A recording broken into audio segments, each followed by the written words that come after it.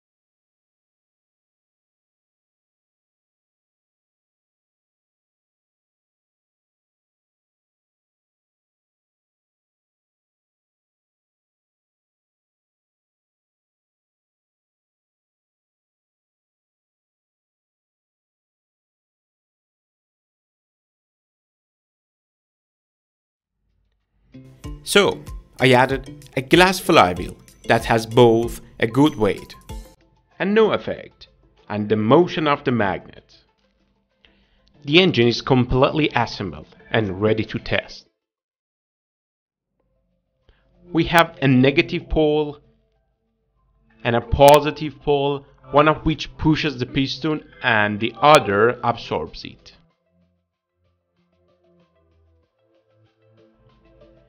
By repelling the magnet, the crankshaft performs a complete half rotation, but it does not produce significant energy when absorbed. Of course, more than half a spin is done accurately, and this is a good strength. It's a success. In this system, we need half a turn for each piston, which means that the probability of working with this system is really high. What do you think? In the next video, should I make a prototype of this engine or a linear motion of the several cylinder? Be sure to write in the comments.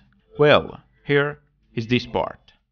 We will add a magnet to see what the result is, better or worse. Now, in this case, the magnet is locked, and we see that in the previous case the engine works better.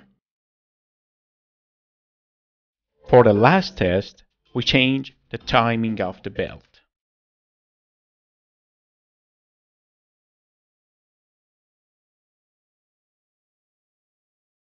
Oh my gosh, this is really good. The result was great. And the crankshaft rotated more than 300 degrees. Very close to 360 degrees. This is wonderful. And now we test with 4 magnets. 2 positive and 2 negative.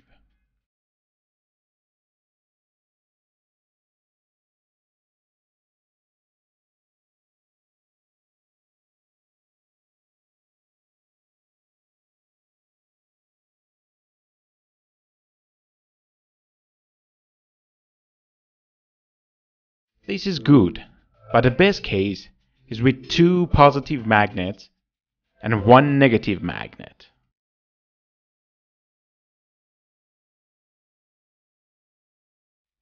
And add another flywheel to the engine and see the result.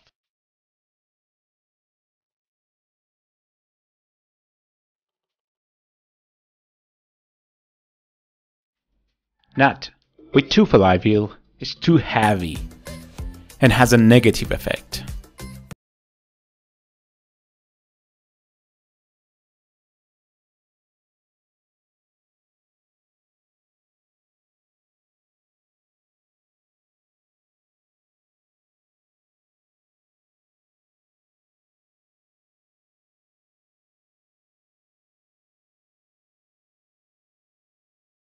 And in the videos I made with the animation and show it to you. And I honestly said that it might not work for these reasons, for many reasons. But I'm trying to find a new solution to these problems. And for these reasons, I will design the next version by finding the problem of the previous example and show them to you. No, I'm practically started from the first version. And so far, the project is going better than I imagined it in the animations. And I see that in the first idea, we are very close to the real example that work.